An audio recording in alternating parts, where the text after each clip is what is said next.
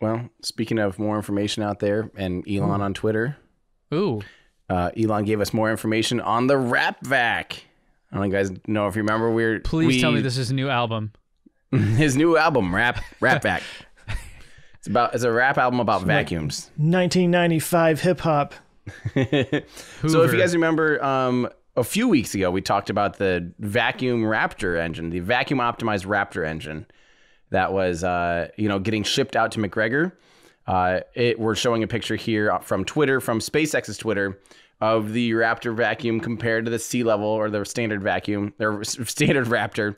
And basically it just has a bigger skirt, a bigger nozzle, which leads to a bigger expansion ratio. But we got some great details following this video here.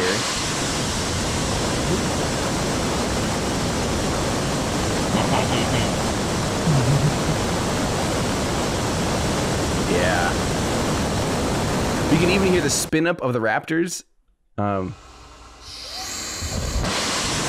So it goes from like spinning up to firing in about 1 second, which is really, really quick for a turbo, especially for anything really. The space shuttle took like 7 seconds to spin up, and this is crazy. So we got some details. This was kind of a risky thing, like a 50-50. Will it even survive? Because firing a vacuum engine at sea level can actually cause a lot of flow separation. We've talked about that before, where because as the nozzle gets bigger, the gas pressure drops.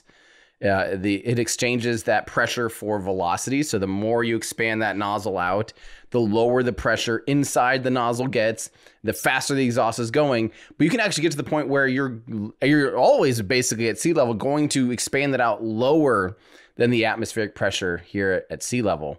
And they went way below, because this one is 107-to-1 expansion ratio. That's really high for something being fired at sea level. That's extremely high expansion ratio. So just for reference, the space shuttle, I think, is because they have that RS-25 engine on the main engines. Is also the same RS-25 type of engine that's going to be on the SLS. Those engines are expanded, I think, to 77-to-1, which was, I think, about as high as I had ever heard of anything being fired at sea level. Now, the reason they can do a higher expansion ratio here of the Raptor vacuum on a stand is because it's braced. You can actually see braces on it, because what happens is if you don't brace your nozzle, because the pressure is lower at the end of the exit of the nozzle than ambient air pressure will actually sneak back into the nozzle, and it'll do so kind of in an uncontrolled fashion. They'll create these pressure waves, and then once one little pressure pocket kind of closes, it'll expand on the other side and do all this stuff, and it literally will resonate in this nozzle and eventually just destroy your nozzle. And if you destroy your nozzle, your engine's not gonna work, especially when your fuel flows through that nozzle. Your engine will very much not work very quickly if your nozzle gets destroyed.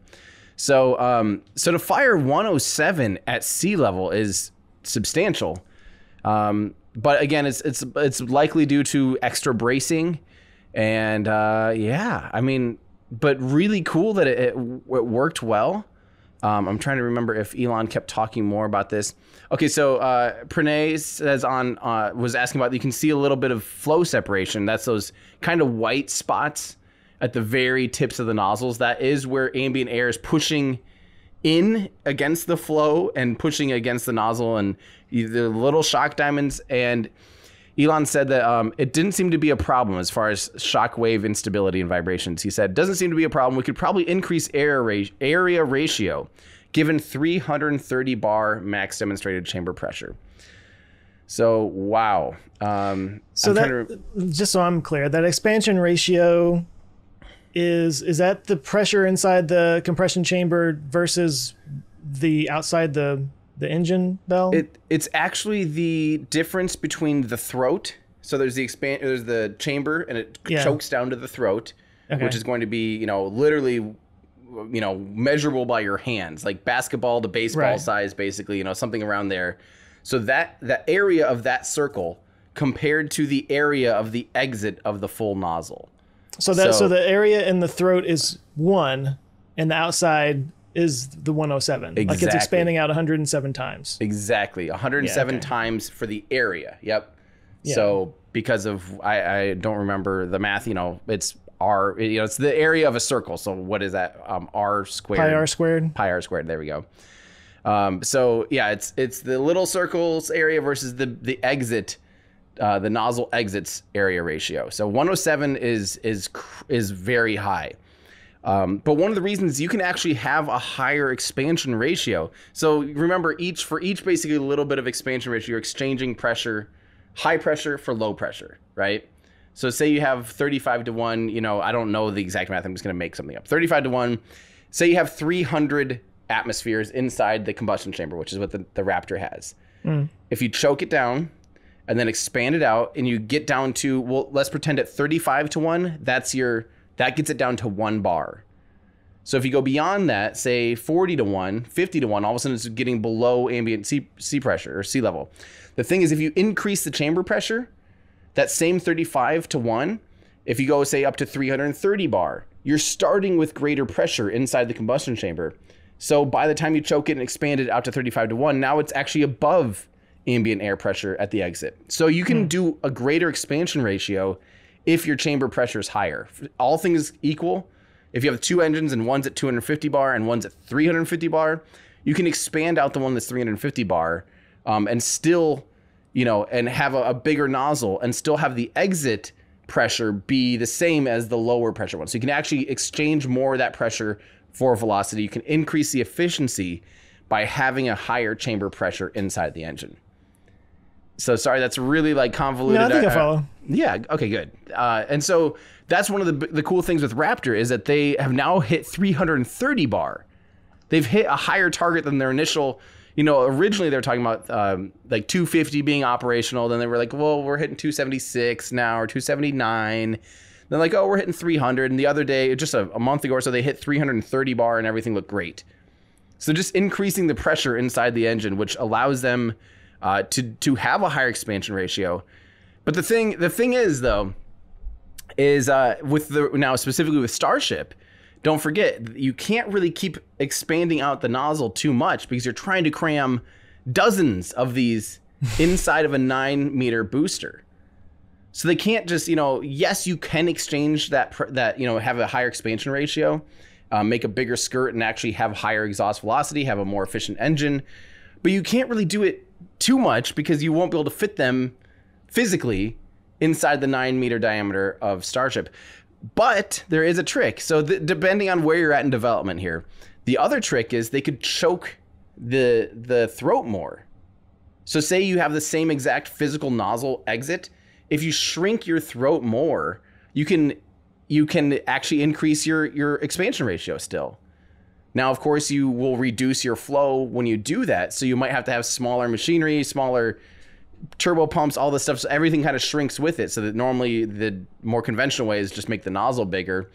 But if you don't have room to do that, the next design thing might be actually starting to make the engine smaller on the top, like the power packs, the turbo pump machinery, the combustion chamber, the nozzle slightly smaller, and actually be as powerful as they were when they're bigger. So it's this weird relationship, and I'm sure we'll see the Raptor continue to evolve. But yeah, it's just it's nuts when you're seeing all these numbers out here. This is genuinely next level stuff, So what does that mean in terms of the end product? Fewer engines maybe, or it can push bigger payloads power? up? Yeah, I mean all of the above. When you have increased efficiency and increased thrust, it means the booster has room to physically grow. You could actually carry more fuel to begin with. Your liftoff weight, your liftoff mass can be higher. So therefore you can, actually go further, have more delta V in the vehicle. It means you could reduce the number of engines, which reduces your dry mass. You're not carrying around the weight of engines that can do the same amount of work. There's a lot of trade-offs you can do.